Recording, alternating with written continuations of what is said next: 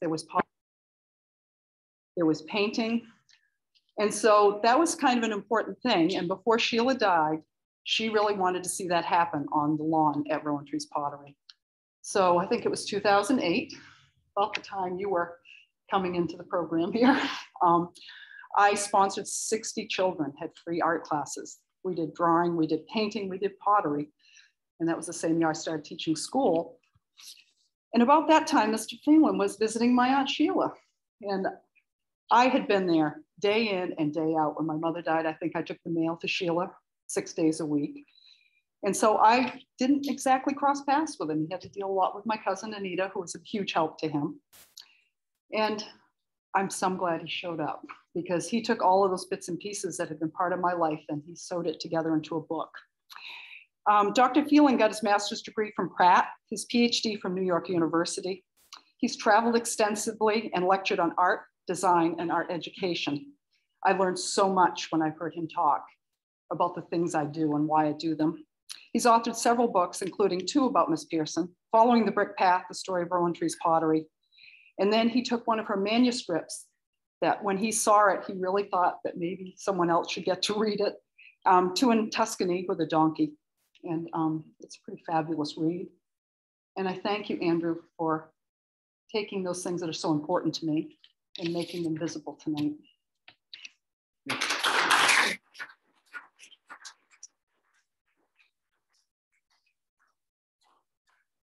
Thank you very much. It's been a long time since I've been here, seen people, but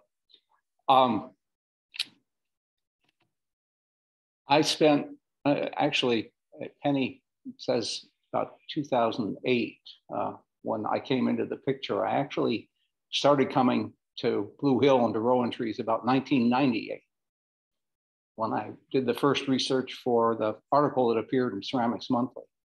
And then after that, Sheila decided it was okay, and I could do a book. So here we go.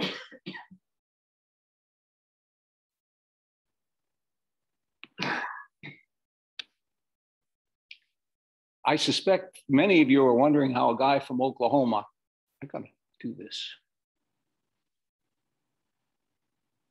Blocking my view of the text.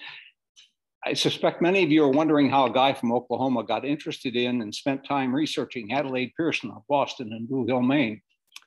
Well, as they say, it's personal, or that is to say, it runs in the family. To clarify, my father, my father knew Adelaide Pearson. My father, Lynn L. Phelan, was the first potter Adelaide and Laura Paddock hired at Rowan Trees Pottery. When I discovered a letter he had written to Sheila Varnum, I started doing some research on his time in Blue Hill. He left a number of his day books with references to his time at Rowan Trees, and that got me started working on an article for the magazine Ceramics Monthly. The research led me to contact Sheila and come to Blue Hill. She enjoyed the article, and then we discussed the book. Over the years I spent researching the book were many hours in the archives at Rowan Trees and many hours at the weekly happy hours that she's brought. Yeah. Anyway, the book came into fruition as Following the Brick Path in 2010. After doing the Rowan Trees book, I inquired about Two in Tuscany, and Sheila gave me permission to do it. This is from my father's day books, his first impressions of Adelaide. Miss Pearson is the kind of person who loves to talk to upset the apple cart, but not necessarily to help put it back, unless she felt like it. Makes a point of playing up her apparent ignorance of pottery and talks endlessly and perpetually of rushing in where angels fear to tread. Calls herself a realist, makes much of her music background and training. I have to say my father's personality was not necessarily in sync with Adelaide's. I suspect they clashed quite a bit. And he dealt more with Laura Paddock than he did with Adelaide because of that. But here's a wonderful young photograph of Adelaide, 1910. She was born in Brookline, Mass., the daughter of Charles Henry Pearson, treasurer of the Chelsea Clock Company, and a state senator. I should also add here, I don't have it in the text, but I should also add he was also an inventor of munitions.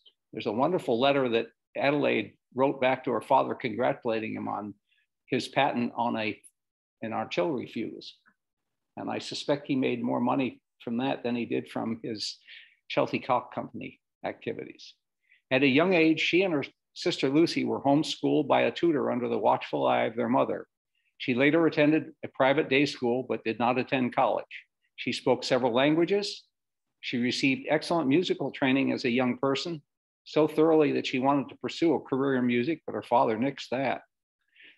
She claimed to have learned photography, including developing and printing, by the age of 8, and she learned to drive a car in 1903. And for a woman to drive a car in 1903 was really saying something.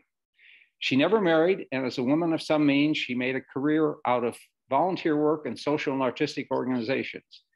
And indeed, she was very progressive in her politics. As a young adult, Pearson worked with local agencies like the Boston Children's Aid Society, the College Settlement Movement, the Dennison House, and she gave lectures at the Boston Museum of Fine Arts. She also joined the Society of the Companions of the Holy Cross, an Episcopalian lay group, and remained active in it for the rest of her life. And she traveled every year of her life, practically.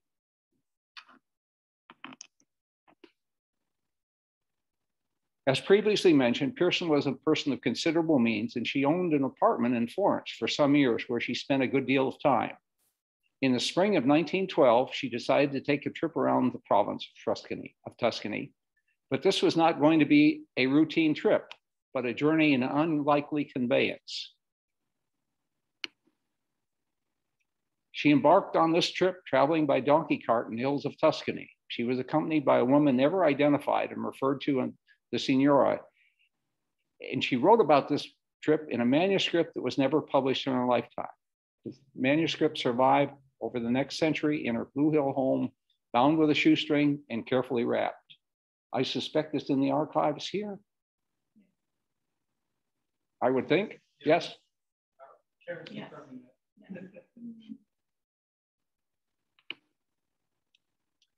The manuscript of the story is wonderfully illustrated with Pearson's photographs. She was a very astute and insightful writer and photographer. It contains wonderful observations and insights into life in Tuscany in the early decade of the 20th century.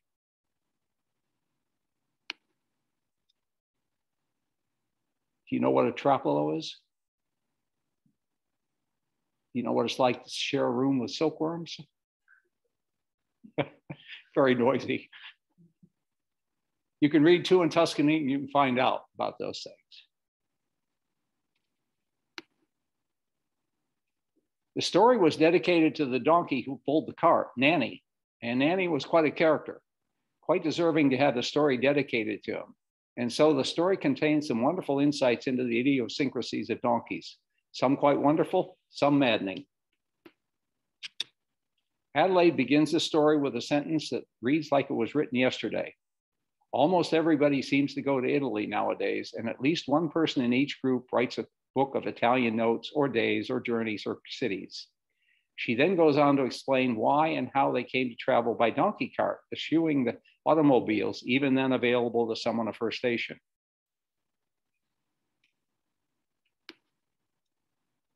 The journey proceeded chapter by chapter in the book, and they sort of wandered. They went north and then east, and then made a right turn and traveled southward in an arc towards Siena. The story ends rather abruptly in Siena, and this ending leads one to conclude the manuscript remains unfinished. Why, we don't know, but this is the page, this is the last page in the manuscript. Somehow, Nanny and the trapelo, we and the crowd were disentangled. The home-like pension Santa Clarina was reached without further incident, and behold, we were settled in Siena, the first real resting place on our trip. But it's the first real resting place, and that's where she ends the story. That's the cover of the book that came out of the manuscript.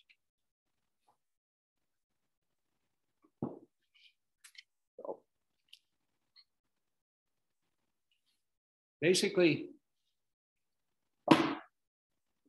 basically, the book is a facsimile of her manuscript. It's the pages were scanned. They were put in the same order she put them in. I added a few editorial notes in places and provided a forward and an afterword in there. But basically the story is all hers. No editing of what she wrote. No changes at all in how she wrote it. She kept traveling. 2 years later, she was in northern Greece when World War I broke out in 1914. The trip across France just ahead of the German forces was as harrowing as the Tuscany trip was bucolic. She wrote about it in a brief 27-page illustrated manuscript, Getting Home, that was also never published.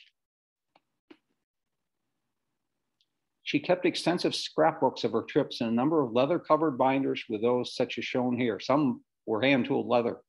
Also shown here are a couple of the scrapbook pages of her photographs from the 1914 trip.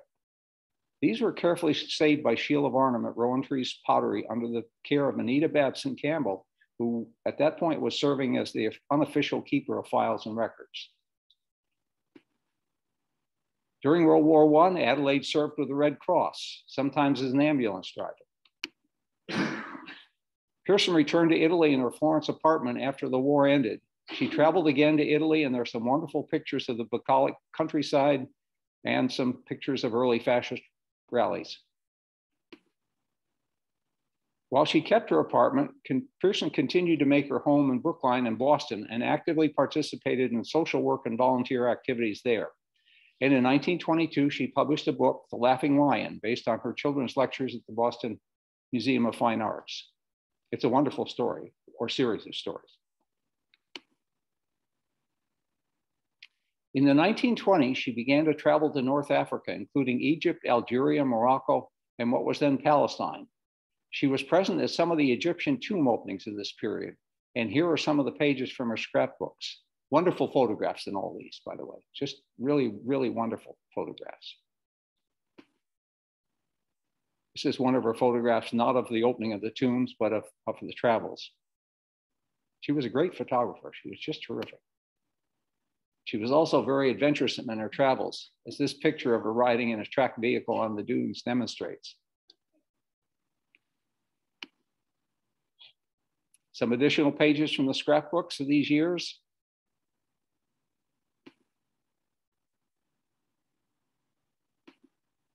And then she liked North Africa, and as she returned there a number of times over the next decade, she expanded her visual documentation, not only taking photographs, but now making films. And here are some clips from several trips.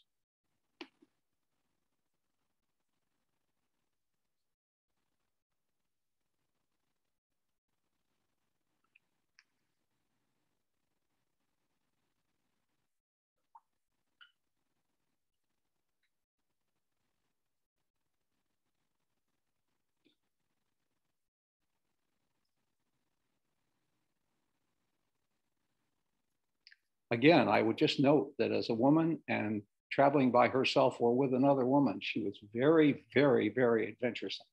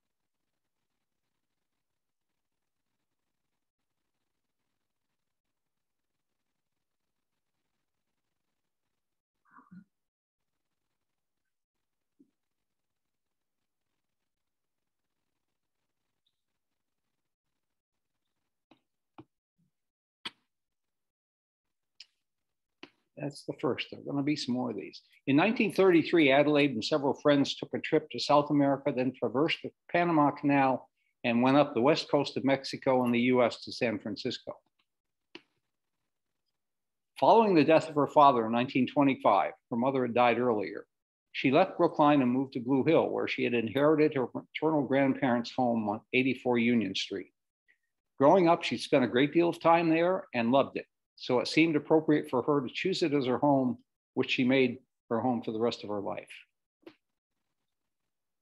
Blue Hill was then a very small summer community for well-to-do Bostonians and New Yorkers. The local economy was, and it may still be, I don't follow your local economy, but it quite dependent on the summer residents. After moving there and adopting Blue Hill as her home, social reformer that she was, she set about improving the lives of the year-round residents. Initially, she gave lectures on art and culture and set about improving the local library, which was then a very small ladies' social library housed in the town hall. Believing in a strong library as a cultural anchor, she paid the salary of the first-time librarian, and then activist that she was, she organized a fundraising campaign using her considerable political skills and connections. She raised $20,000 in private funds and then an additional $15,000 from the Public Works Administration, and then followed up on that later on with other things. And the result is the library you're sitting in. The foundations were those that Adelaide put together. In 1934, she began offering summer art and craft classes for children, the residents of Blue Hill and Hancock County, on the spacious grounds of her home.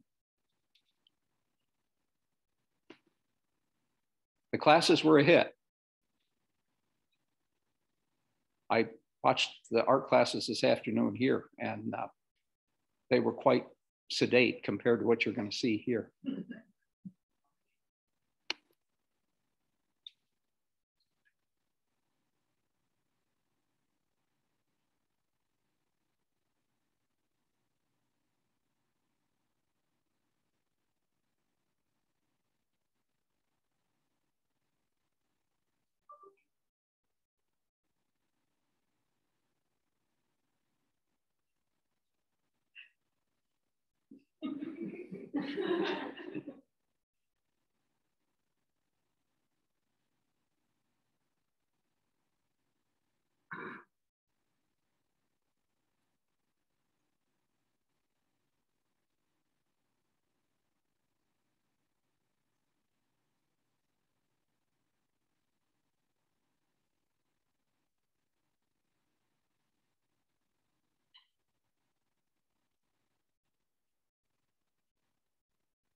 I don't think you could do that on the front lawn of the library.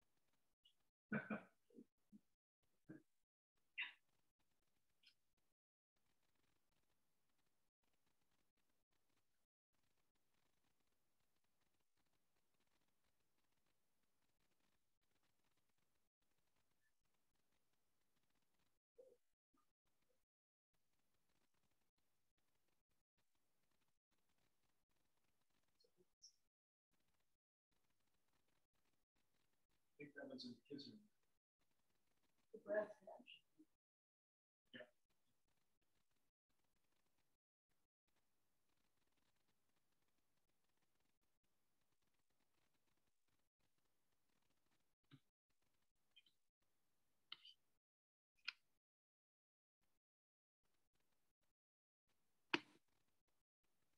A couple of years later, some of the students wanted their ceramic pieces fired, so she built a kiln.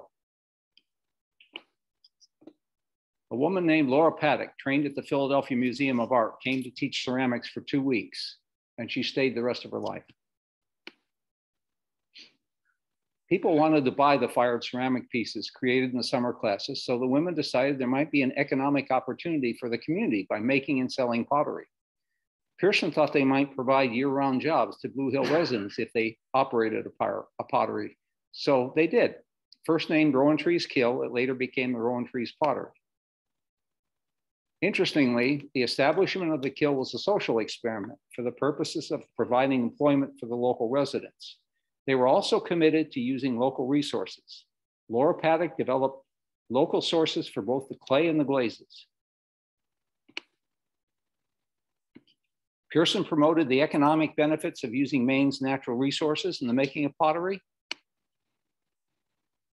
And although Rowan Trees Pottery was established to enhance the local economy, the women still struggled with its development since they could not find local workers with appropriate skills and training. And they concluded they needed to initiate a program to train the workers. They went looking for professional help. They first contacted Alfred University and its world-famous New York State College of Ceramics, but they didn't find the assistance they wanted there. They then turned to Professor Arthur Baggs, a graduate of Alfred and head of the ceramics program at Ohio State University. He also owned and was the chief designer of Marblehead Pottery in Marblehead, Mass. Baggs recommended one of his recent graduates, Lynn L. Phelan, to the women. In the fall of 1937, Phelan went to Blue Hill and worked at Rowan Trees for the next 2 years, producing his own pottery for Rowan Trees, teaching in the Blue Hill High School, and training the workers before leaving to start his own pottery. Progress in developing a market for the Rowan Trees ware was uneven, but a year later, the women felt secure enough to plan a worldwide trip to England and the Far East that would last from the fall of 1938 to May of 1939. On that trip, Adelaide and Laura Paddock first went to England, then to India and the Far East, including Indonesia, Indochina, Japan, and China. The purpose of the trip was twofold. First, to investigate potteries and finding a model which would help them develop Rowan Trees. Secondly, to attend the Women's World Congress in India. They went to, I've forgotten which pottery in England initially, but one of the ones that was very successful. And then they went on to the Far East.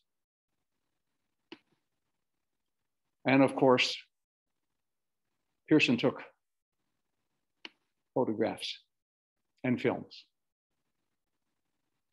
Some were of sightseeing. By the way, these are, if you look at the dates of these are very early color photographs. Quite remarkably early, actually. And I would also add that those of you who are used to carrying very sophisticated pieces of equipment in your pocket, the cameras that she would have had to lug would have been huge and would have been quite cumbersome, and she would have had to plan very carefully to get them into and out of places where they were traveling. They're great photographs, great films.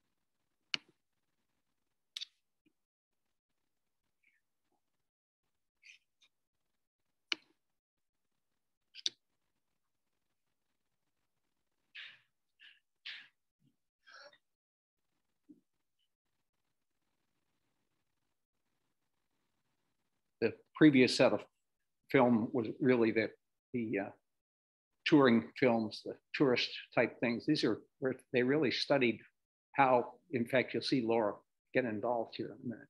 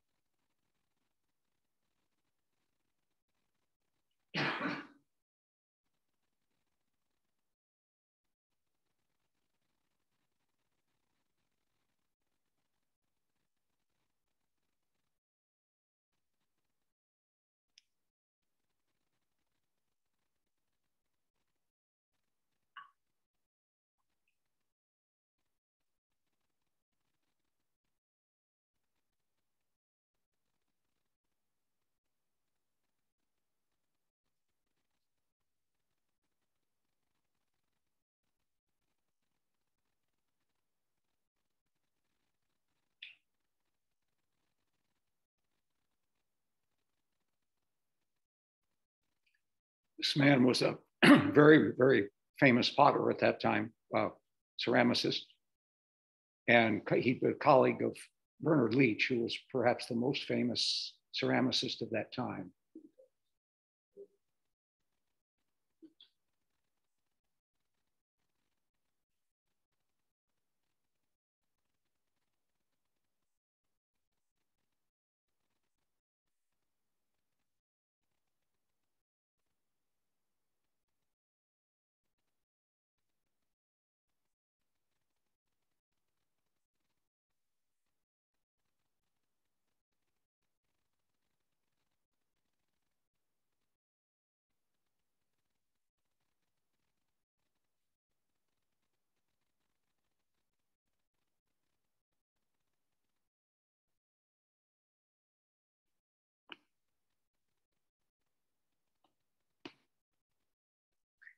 Pearson also made what are believed to be the earliest color motion pictures of Gandhi. Unfortunately, I don't have those. I believe they're in the Northeast Film Archive. I have this one still photograph in black and white that she took, but she apparently took the first color photographs of Gandhi. After India, the women continued on to Indochina, Japan, and China before returning home in the early summer of 1939. That was just before the war. Her photographs of China include some hints of the horror to come in World War II. Shortly after the ladies returned, World War II broke out. During the war, Pearson could not travel as much as she would have liked, so she devoted much time and energy to building up the sales of the pottery. Rowan Tree's pottery began to prosper during the war as Americans, cut off from the traditional markets for ceramics, Europe and Asia turned to buying American-made products. After the war, the pottery began selling very well in America House, B. Altman's, Marshall Field's, and other large department stores. In 1955, the pottery was selected to make place settings for President and Mrs. Eisenhower, and it eventually opened its own New York City sales room, but that didn't work out. During the war, since she couldn't travel as freely as before, she still traveled by train and car to Mexico. And after the war ended, even though she was then in her 70s, she resumed her travels. And all her travels, she collected art and artifacts, filling the Blue Hill House with her collection. These are some of the samples from the estate sale brochure that followed her death. Somewhat fittingly, she died on her last trip to Mexico in 1960 and is buried there. And if you read the obituary here, note the reference to the library and her contributions to the building of this library and in creating the card catalog. Very hands-on. Her legacy, from my perspective, is found in a number of things she established: the Blue Hill Library, Rowan Tree's pottery, her films, her photographs, Two in Tuscany, The Laughing Lion. And from my perspective, besides the Blue Hill Library, her other great legacy was Rowan Tree's pottery. After Pearson's death in 1960, it was run by her partner, Laura Paddock, 1889 to 1980, until 1975, when it was taken over by Sheila Varnum. Sheila Varnum, 1925 to 2012, who had started working there in 1940.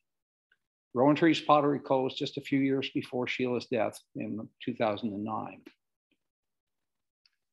That said, Pearson's travel scrapbooks, letters, photographs, and films provide a wonderful window into the world of the period between the wars. They too are a treasure. Her films are in the Northeast Film Archive, and her paper, scrapbooks, etc., are now in the Blue Hill Library. And Rowan Tree's pottery pieces are avidly collected. So I'd like to thank Ann Zamba, who wrote about Adelaide as an art educator and who shared her article and research with me. And a very special thank you to Kimberly Tarr, who skillfully transferred Adelaide's films to the digital format and donated them to the Northeast Film Archive, where they are preserved for future generations. And I think Sheila Varnum is owed a very special thank you, and everyone in the Blue Hill community should be aware of the special care she gave to Adelaide's legacy, ensuring her contributions to Blue Hill remain safely intact. She looked after those very assiduously. She kept them very carefully stored and was very, very aware of the legacy and very, very aware of her role as a caretaker of that legacy. And finally, my thanks here to Malcolm Purvis and the other members of the library committee who made it possible for me to make this presentation, and to Rich Boulette, the director of the library. Thank you for watching.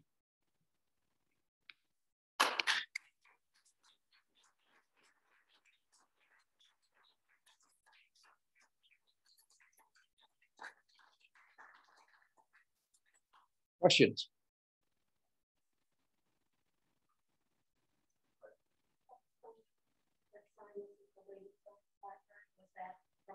I'm sorry? The sign in the corner that says the Ladies Social Library. Right in that corner. That was the original. Rich, you want to add to that? Well, that actually hung on the door of the library's bookmobile. If you pull it down, it has these little hooks on the back of it that go on the door. Because it traveled to all, how many schools were in the community? 16 or something. Something, and that traveled to each school. Could you talk a little more about the films that she produced? Obviously, the text that appeared with them, is that part of her plan, her outreach, or was it something that was put together later on? Say that again. The film clips that I showed? Yes, there were some. The film clips I showed were taken from quite a number of films, and I just selected some that I thought would go well in a presentation like this, and that Kimberly Tarr made available to me. I guess my idiosyncrasies played a role in that, but I mean, she made a great number of films. I wondered if if any of her films were shown. I mean, did she do showings of her films? Not that I know of. Not that I know of. They were made, as far as I know, she made the films for her own, I guess, benefit to record the trips that she was on. The same way she kept the photographic scrapbooks and her notes. She wrote about trips too. There's a massive material that she documented her own travels and her own actions. And Can you help me out here? Well, She would come back from trips and would give lectures at the Village Improvement Society in Bluefield and talk about her trip and what was important. She also brought back artifacts. But there's a good chance that she showed some of those films. at those meetings. Yeah, that, okay. And then there was a team of children. Peter O'Brien told me a great story we have to write down, because that was often up at the gallery of pottery, and the children would be invited. And he, as a young man, did not appreciate being dressed up and made to go listen about these travels. So I think that was quite a thing. Some enjoyed it. So, as part of the library and everything else, there's much provision to bring back her experiences. She loved documenting what she was doing. She really loved doing it. She spent an inordinate amount of time taking photographs and making films and writing things down and carefully saved them.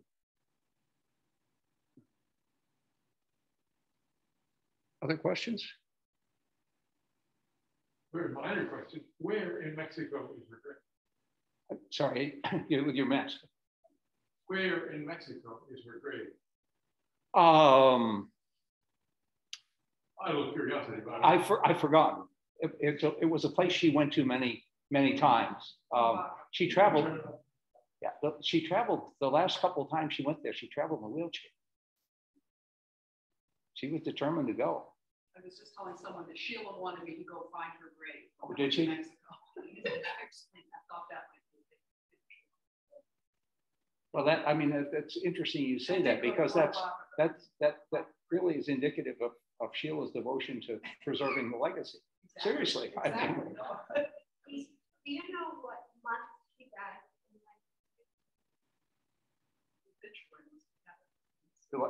What month she died? In 1960. I don't know. I mean, it was in the obituary, but I don't remember what. I'm curious because I think I remember that she sent me a $100 check when I graduated from high school, and it was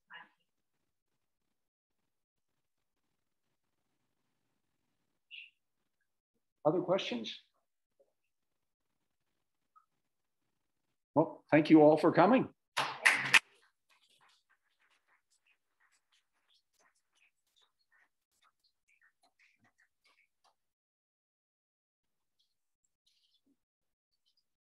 So there is going to be a small reception in the Wilder room if you'd like to join us.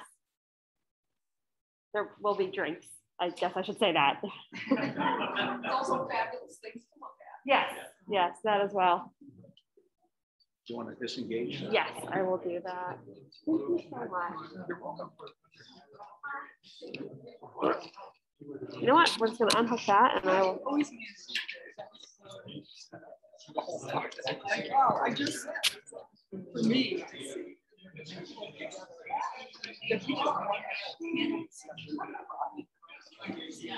someone did that.